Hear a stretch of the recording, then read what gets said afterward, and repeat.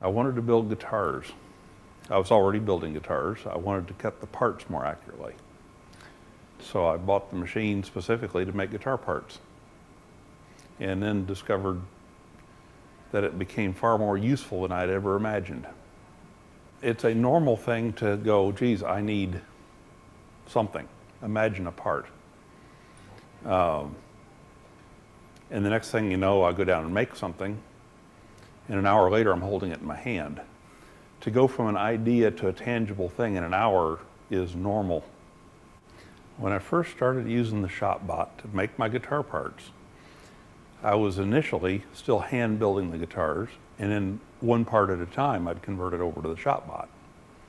And as I'd take my guitars out to shows or music festivals or whatever, and I'd hand them to people to play, inevitably they would remark, I like this, and then fill in the blank with whatever I had just converted to CNC. So the precision that I was getting from the CNC showed up in satisfaction in the users.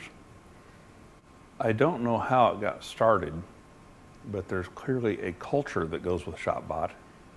It's not just a machine, it's a group of people who use the machine, and we're spread out all over the place, so we tend to not be in competition with one another, even if we're in the same business.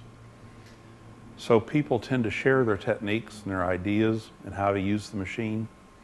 As a result of the forum, you tend to meet people online, and then at camp, ShopBots, and other events, you meet them in person. Well, you've already been talking to them, exchanging emails and whatever, and the next thing you know, they become family.